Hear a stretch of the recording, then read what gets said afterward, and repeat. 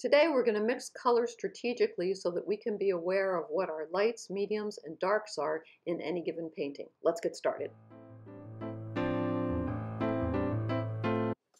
Yesterday I put up a video which showed me using this method of finding your lights, your mediums, and your darks, and I had people ask me questions about it, so I thought what I would do today is talk about color. So whenever I'm painting, I make a light, a medium, and a dark column. The lights are going to be my lightest colors, my mediums are going to be midtones, and my darks are going to be my darkest colors. So typically, this is not a surprise to you, I'm sure, is that lights tend to be yellows, mediums tend to be reds, and oftentimes greens, lighter greens, and darks tend to be your purple, blue. So in other words, what I'm sort of saying is the fire side of the color wheel ends up being your mediums and your lights, and the water side of your color wheel usually ends up being your darks. But although we know that's true, that might not be applicable to what we're currently painting. And we're getting ready to paint peonies in the month of May. And painting peonies means painting a lot of white. And it takes a lot of color to paint the color white. So getting your values in correct shape is really important. So here's my value finder, which is a piece of plexiglass, red piece of plexiglass. You can see the darks are darker through the plexiglass. The mediums almost barely show up, but they show up enough that they register. The lights won't register at all. So that informs me I have a light column, a medium column, and a dark column. Now, these are only relative to each other in this case. In other words, if I was to make a painting using these colors, this would be true, but only because they're relative to each other. There, now I've added, what I did here was answer the question of what do you do if you want to make a darker red that won't be in the medium column. Then what you have to do is you have to use a lot of red, in this case alizarin red, which is a dark red, add a little bit of blue to it, in that case ultramarine blue. So it still reads as mostly red, but certainly getting near purple, but not totally purple, but just enough.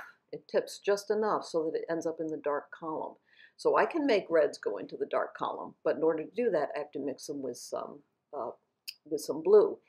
Here's an example of what do you do if you have a yellow thing and you need it to be a mid value or a dark value. Well, what I did there was I picked some quinacridone gold and I put that in my columns, and I can see that I can make a medium yellow out of it. Now what I'm trying to do is get a darker yellow to manifest itself. And this is the challenge when you're painting yellow things, is that they can look really muddy and brown. So I'm trying to get as close to a dark yellow, still maintaining yellow. And in this case, I've used some quinacridone gold and some burnt sienna. It still only left me in the medium column. And so what I have to do is I had to pick up a little bit of blue. I picked up a little bit of blue, and that got me in the dark column. So by now I am into brown. So if you have that problem where you know that you have a thing that's yellow and you know that it has a very dark element to it, you can decide to paint it in brown, or you can make a color value swap out. You might decide that you want to pick a purple, like that darker red that I mixed, because that will work as well. And you see that a lot in paintings where people don't go toward neutrals, but instead will choose a color to swap out. As long as the value is the same, you can do that. Now the next thing that I'm doing is light, mediums, and darks, and this is with a Prussian blue. Now this is using water, so I can get a darker Prussian blue, not adding much water, a medium one, adding a little bit more water, and a light with a lot of water. And there it is. I put it in the medium column, and but it doesn't work. I decided that even though it has a lot of water added to it, a Prussian blue, even with a lot of water added to it, really doesn't legitimately belong in that medium column. So that won't work. I'm going to have to pick a different blue, probably a lighter blue like a cerulean blue, and water that down to get in the medium column. Here's the problem now happening with yellow. I've got a light yellow. That'll read as medium. which is the quinacridone gold. And now in order to get a dark, oh, I see what I did. I crossed them out because what I was trying to do is I was trying to match a yellow to the Prussian blue value above it, and neither one was dark enough, so I crossed it out. And sometimes you have to do that and realize that you can't get there with a color value swap out, that you're going to have to figure out another way of getting the value that you want. And that's okay. This is, again, the Prussian blue with a little bit of water. So it's very, very dark.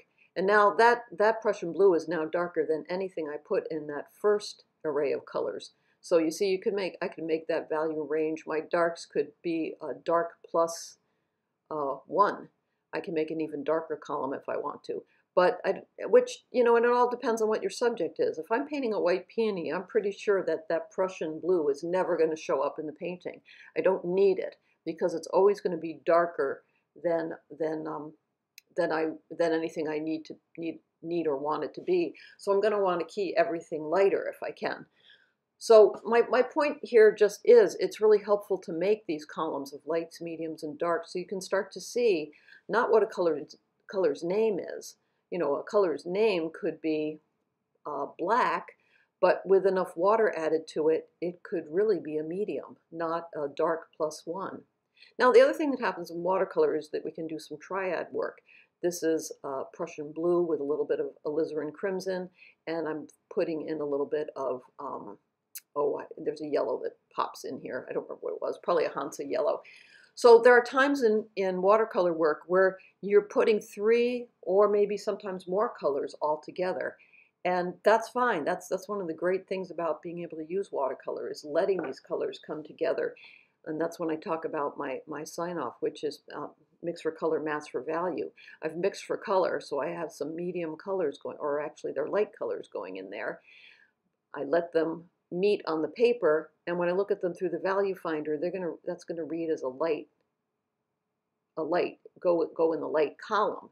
Now these would go in the dark column. It's Prussian blue, alizarin crimson, and I think a burnt sienna might make an appearance here.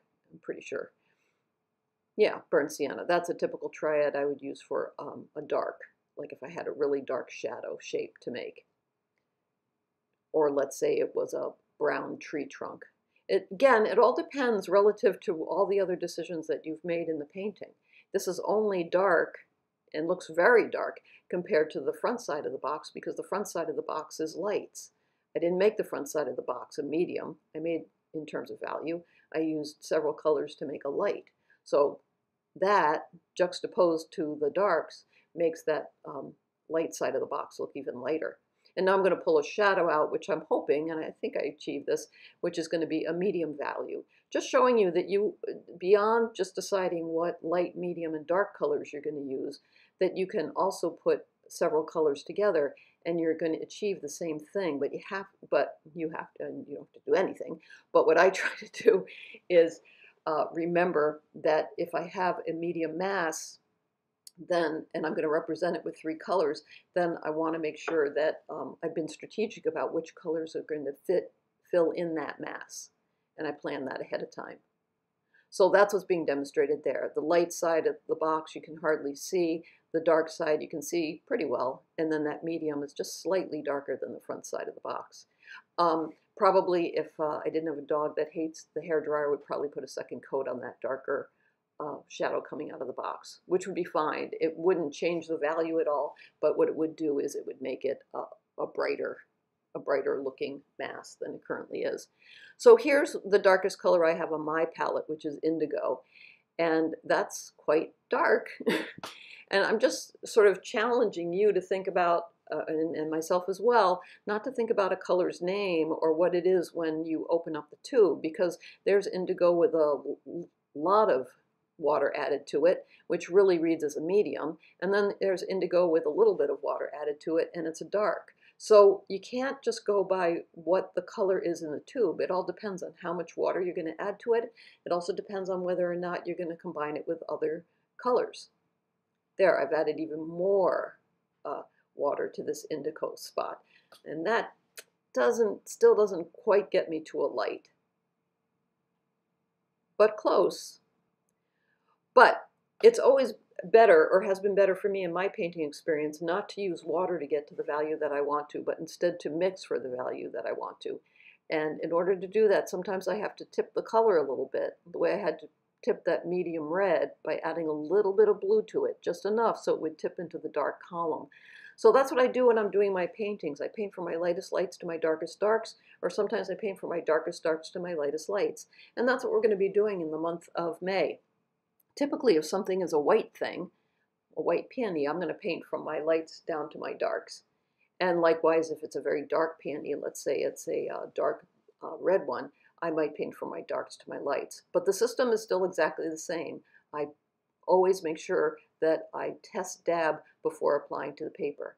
So I hope that makes some sense when it comes to value, color, and mixing. Remember to keep the whites of your paper white, your paints wet, math for value, mix for color, and join my YouTube channel. And I'll see you next time. Bye-bye.